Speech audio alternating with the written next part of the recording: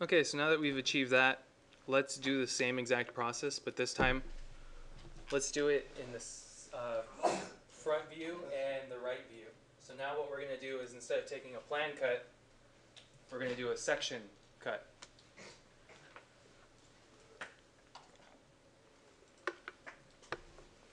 So what I'm going to do here is I'm actually going to divide out my clipping planes. I'm going to name this clipping plane. I'm just going to put top at the end of it. And I'm going to create a new layer, and I'm going to call this one now clipping plane, and I'm going to go front.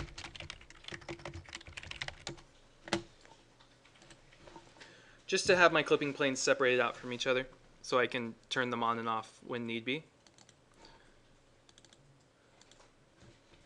So now I want to do a clipping plane in my front view. Actually, let's do it in the right view first. And before we do that, let's actually change the name of our right view to a more appropriate name for what we're trying to achieve here. So click right view and get in there nice and a good spot like that, let's say. And let's type the command named view. And let's save this right view and call it section 1, 1. And then I'm just going to keep the name right view and hit OK. Now that I've done that, I've created a new view for myself.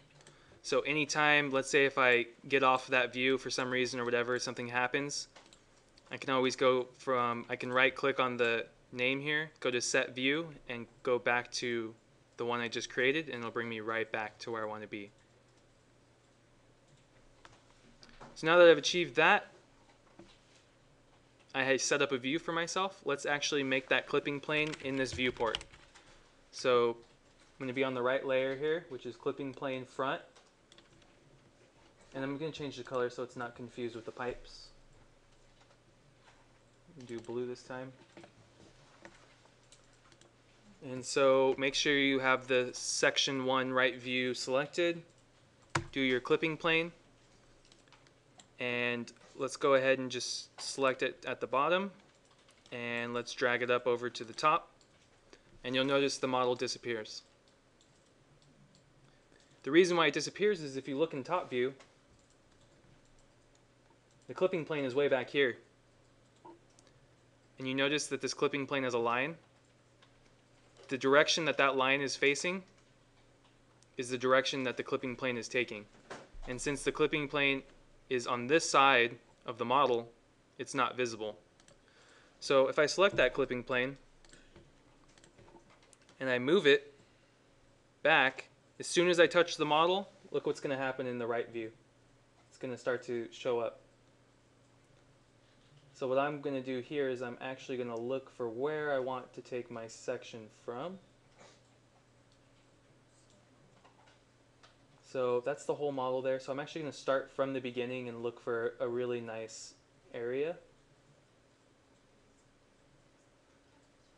And to me, that looks pretty good. So I'll open this up big so you can see sort of where I kept the plane. So it's doing a good job showing exterior and interior, right? And also a cut. So it's got a lot of interior information. It's got a lot of exterior information, and it's also got a really interesting looking cut. So those are the three major factors when you're taking a section cut, is that you're showing a good amount of interior, a good amount of exterior, and a good cut, most importantly. So, exactly. So now that we've gotten our clipping plane taken care of in this view, just in case you moved out of this view somehow, make sure to reset your view to name to the correct one. And I'm going to hide my clipping plane. And I'm going to make 2D not full screen, but actually in its own small viewport. So I'm going to use a different directionality I'm going to use the top view to select the model. I'm going to click on right view, and just to verify, I'm going to go back to set it to the proper location that I created. It's in the right spot. So if it's in the exact same view that it was before, nothing should happen, right? If I were to zoom off a little bit and go set view and do that, it's going to take me right back to where I initially saved it. And now that that's taken care of,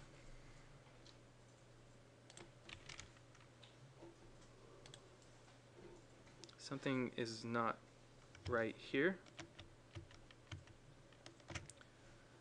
Interesting, I did not know this. So, I did not know it did this. When you set the view and you change it, it actually got rid of the clipping mask. It like refreshed the viewport and the clipping mask stopped working.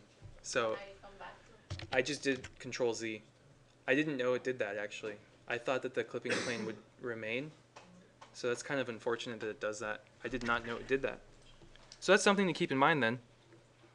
So if you accidentally do whatever, Then what you would do is set your view to where you want it and do a new clipping plane and put it in the exact same location as the current one. I'll show you. So let's say if my view is not in the right spot, I'm going to set the view. Okay, that happened. So now I'm going to do a new clipping plane. So you got to be on the right layer. Clipping plane. And I'm going to select the endpoint down there. And I'm just going to do, it doesn't have to be the entire size of it, but there, I just fixed it. And now I can select the one and delete the old one. Alright, anyways. So for the sake of making 2D, I'm going to hide the clipping plane. I'm going to select the object in top view because it's easy to select there and I don't have to zoom around in my view. Now I'm going to select the view I want to make 2D from, which is the section 1 right view, and I'm going to type make 2D.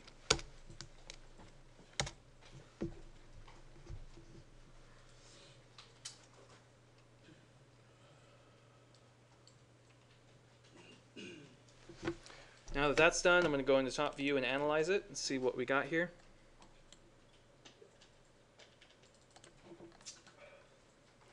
So it looks like it produced our result for us.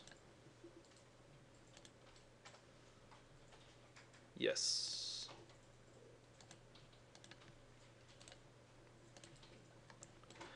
Very cool.